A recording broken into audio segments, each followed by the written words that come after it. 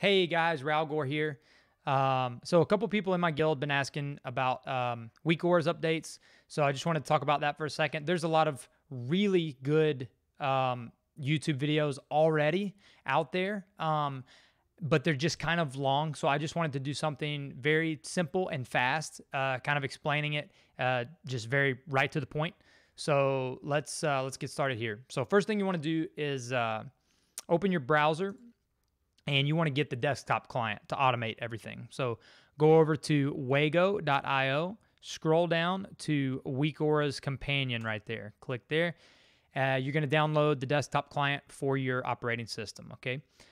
So after you get it downloaded and installed, you can open up the client here and make sure you have the WeakAuras add-on, of course.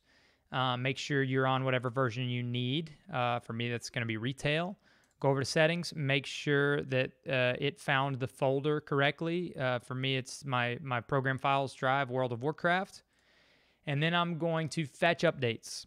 Okay, so it found two updates, one for this interrupt tracker and another huge one for this Nyloth of the Waking City, right? It's a huge WeakAuras pack. These are the ones that it's going to be updating. I happen to know over the course of that entire tier, there were 125 updates to that WeakAuras pack. So that's kind of the power of this companion app, is it will keep things up to date when there are so many updates being pushed through, right? And we're about to start a new tier, so it can be very useful. So you're going to go in game here, and you're going to, none of those updates will show up until you /reload. So you need to /reload. I've already done that. So because I've already done that, I'm going to go open my WeakAuras window, /WA. And here we are. Here are the two updates right there. So I'm going to click this, and I changed the default position of this, like I moved it around a little bit. And everything else you need to keep selected, right? Or it could break the add-on. I do not want to create a copy. I want to go to update auras, right? If you create a copy, it's going to make the updated version. You're still going to have the old version, so you want to apply the update. So click there, leave everything checked. You could uncheck size and position if you like. Update it, and it's going to automate everything. It's updating the entire pack.